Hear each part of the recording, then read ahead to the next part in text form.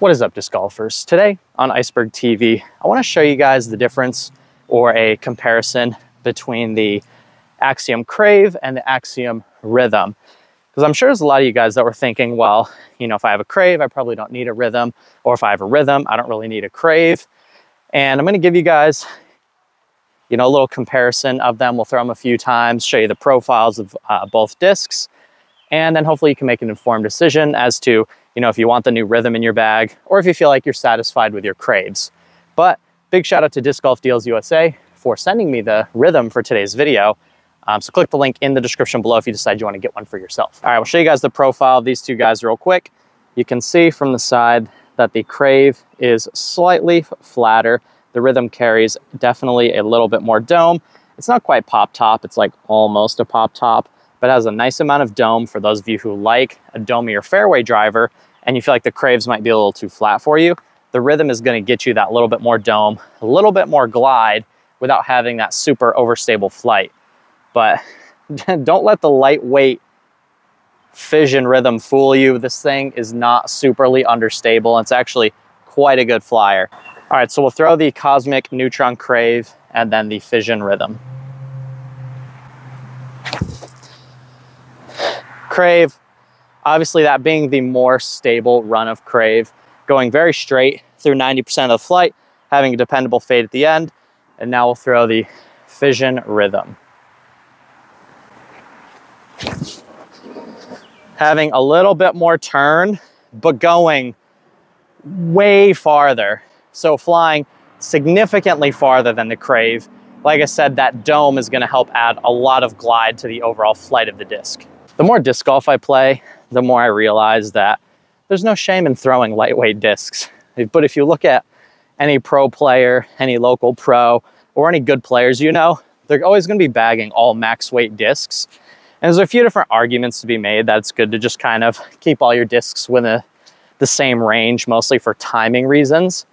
But the more I throw lightweight discs, the more I realize that it's basically the same thing.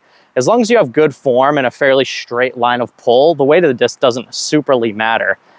But I'm definitely impressed with the amount of distance that I'm getting out of that Rhythm. I always question MVP before I really threw them much. They always had decimal points in their flight numbers. Like the Rhythm is a 7.5.5 minus 2.1, and then the CRAVE is a 6.55 minus 1.1. And that pretty much seems like exactly the same thing. But when they say that this has a 5.5 glide, they definitely mean it. This Rhythm is going quite a bit farther than these CRAVEs, so it being just slightly faster and slightly glidier, they're definitely using some sort of scientific measures to decide these flight numbers, because I find that the MVP flight numbers are usually pretty accurate. And this Cosmic Neutron was pretty stable when it was brand new, but now that I've been throwing it more and more, both of these CRAVEs, this one's a little flippier, this one's a little more stable. These are two staples in my bag, and I couldn't be happier with the flight of these two discs. So I'm actually, again, I'm excited to do a follow-up on these guys. But we'll go CRAVE, Rhythm, CRAVE. So we'll go Cosmic Neutron first. You can see having about a -1 turn, but then a very consistent fade at the end. And that's why I like the CRAVE so much. It's just so easy to throw. And now we'll go with the Rhythm.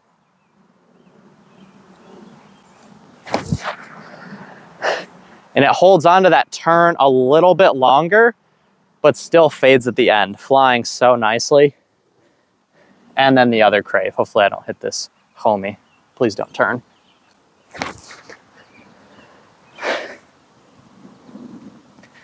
They're just so consistent, man. Like, I think if they can make a domier run of CRAVE, I think that would be like the absolute favorite disc of most of the MVP pro players.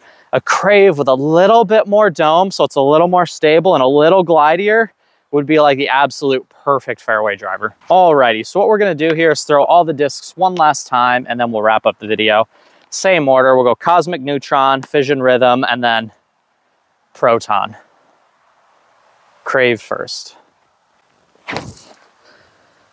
Kind of over-rotated there, but reliable stability.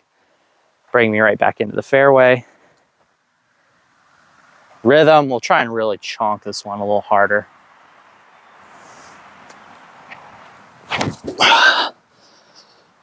I threw that pretty much as hard as I could.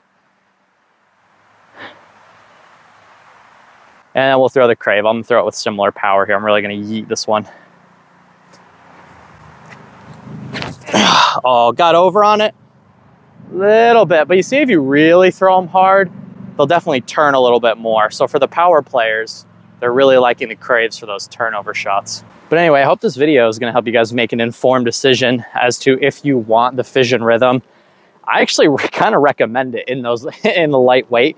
I think a max weight one's gonna be pretty stable, because even though that one is lightweight and it's a -2 turn, like you saw, I mean, I threw that thing just about as hard as I could and really didn't turn that much. And I've seen people throw the original Rhythms and they were way more flippy than the Fission ones. The Fission ones are going to be a lot more overstable for some reason than the other runs. So anyway, I hope that helps you make an informed decision. You guys are watching Iceberg TV. Again, thanks to Disc Golf Deals USA for sponsoring today's video, and take care.